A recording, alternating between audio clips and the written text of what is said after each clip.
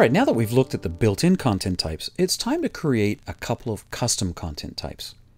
As you remember from the introduction to content types, we don't want to shove everything in the body. That's kind of silly. We're going to create two custom content types in this section of the course. We're going to create events content type that tracks all the Drupal events around the world, and a user groups content type that manages user groups from around the world, as well as then connects the two, because user groups will sponsor events, and events are sponsored by user groups. All right, let's dive in. Go ahead and click on Structure and Content Types. Here's our two basic content types. Click the blue button, Add Content Type. We're going to call our content type Events. And this is where we track all the Drupal events from around the world.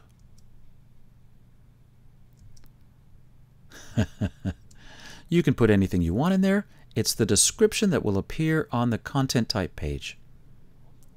You'll also notice that Drupal gave it a machine name. Without going into too much detail here in this beginner level class, the machine name is basically the name of the table in the database that Drupal assigns the content to.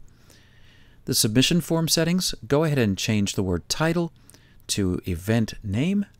Makes more sense, doesn't it? On the publishing options, let's check create new revision. So that means every time a node is edited, a new version will be created, and Drupal will track that for us. We'll leave the other things as they were. Let's turn off the display author and date information. It's kind of not important for this one.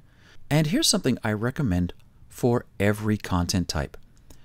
Click on Menu Settings, uncheck all or any of the menus that might be checked.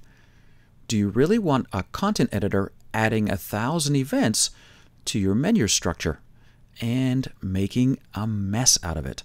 So we're going to override this by saying, no, we're not going to allow anyone to add an event to a menu item. If we want one later on, well, we can do it manually ourselves.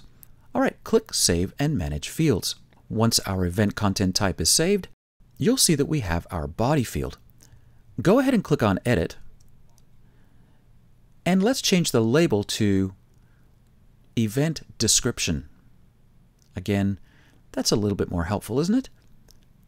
And click Save Settings. Well, congratulations, you've just created your first custom content type in Drupal. It's pretty limited at this point, basically title and body, which is the same as the basic page.